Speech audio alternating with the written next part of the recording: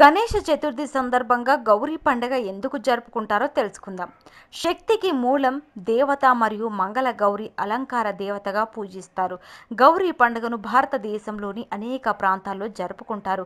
గౌరీ గణేష, గౌరీ చతుర్థ లేదా గౌరీ పండుగ అని పిలువబడే ఈ పండుగను గణేష చతుర్థి సందర్భంగా జరుపుకుంటారు.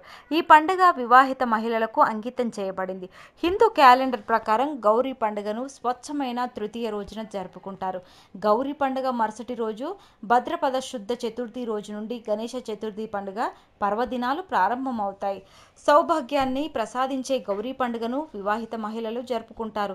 గౌరీదేవిని ఆరాధించడం వల్ల సుఖ సంతోషాలతో పాటు ఆనందం, సంపద మరియు దీర్ఘకాల జీవితాన్ని ఇస్తుందని మరియు తన భర్తను ఆయుష్ను పెంచి ఆశీర్వదిస్తుందని అంటారు. గౌరీ పండుగ వరమహాలక్ష్మి వ్రత మాదిరిగానే ఉంటుంది. తేడా ఏమిటంటే లక్ష్మీ స్థానంలో గౌరీదేవిని పూజిస్తారు. ఇక పార్వతీదేవి ఆమె శరీరానికి లేపనంగా రాసిన పసుపు ముద్ద సహాయంతో గణేషుని సృష్టించి ఆ రోజును గణేషుని పుట్టినరోజుగా భావించారు. ఆ పవిత్ర దినోత్సవాన్ని వినాయక చతుర్థి లేదా గణేష్ చతుర్థి అని పిలువబడింది.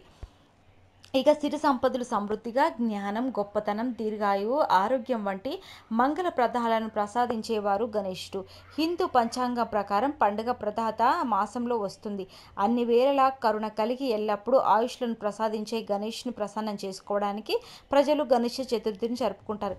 ఈ పండుగను ఇంటి సాంప్రదాయ ప్రకారం 1 రోజు, 3 రోజులు లేదా 7 రోజులు, 10 రోజులు జరుపుకుంటారు. కొంతమంది గౌరీ గణేశుడి విగ్రహాన్ని గౌరీ ఇంటికి తీసుకువస్తారు. మరో ఇద్దరు గౌరీ విగ్రహాలను కూడా తెచ్చి గణేశుని సోదరులుగా ఆరాధిస్తారు.